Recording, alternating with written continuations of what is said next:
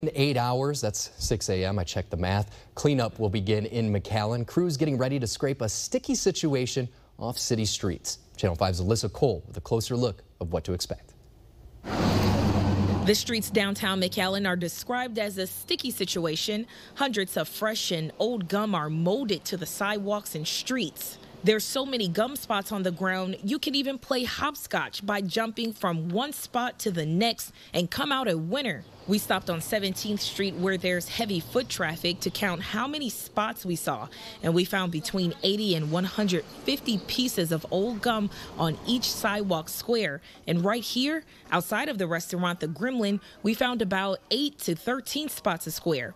Owner of the Gremlin, Alyssa Cantu, says the old chewing gum is something she hadn't really noticed before. Now that I see it, I can't unsee it. That's why she's personally thankful city crews are taking the time this week to remove the old gum and beautify the busy streets using a combination of power washing and gum removal steamer. I own this building and I own the building next door, and we're going to be opening up pretty soon.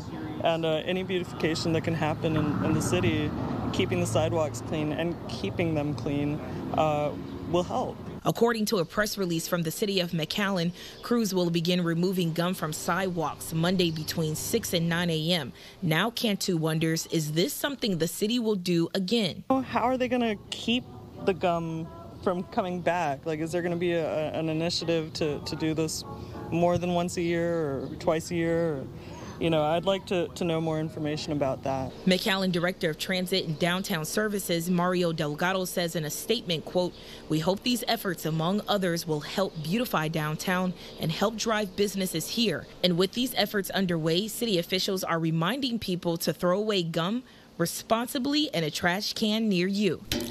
Alyssa Cole, Channel 5 News.